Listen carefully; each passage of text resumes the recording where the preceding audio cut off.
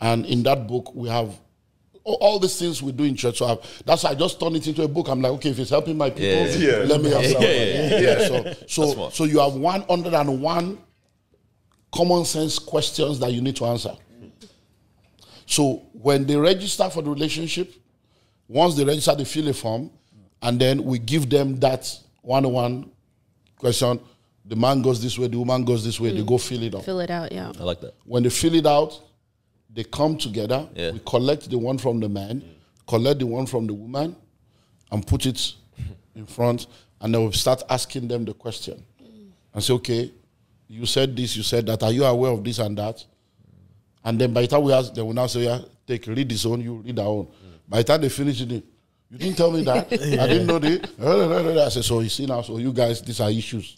I need to go and discuss and settle and all the stuff, because, and most of the time, by the time you look at it, you're like, you guys, the best thing to do is just go your separate ways. So some of them have had to listen. Some did not listen. They went ahead and became casualties. Some went ahead, struggled through it, and succeeded. So that's an interesting one. It's an interesting one, man. Relationships are funny because I think, from my own experiences even, I think I've realized, like, for anything in life, but it's like for relationships especially, it's like you cannot treat yourself like the exception to the rule. You really have to go like, what is the rule?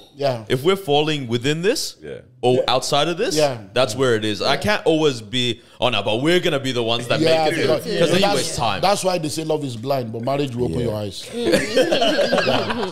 Because when you are in love and you're in the euphoria of love, you allow your emotion to overrule your sense of reasoning.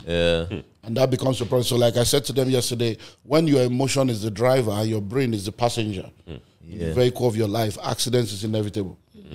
So a lot of people just allow emotion, and then when all the emotion and the euphoria is gone, reality.com. The brain got comfortable in the backseat. Wake up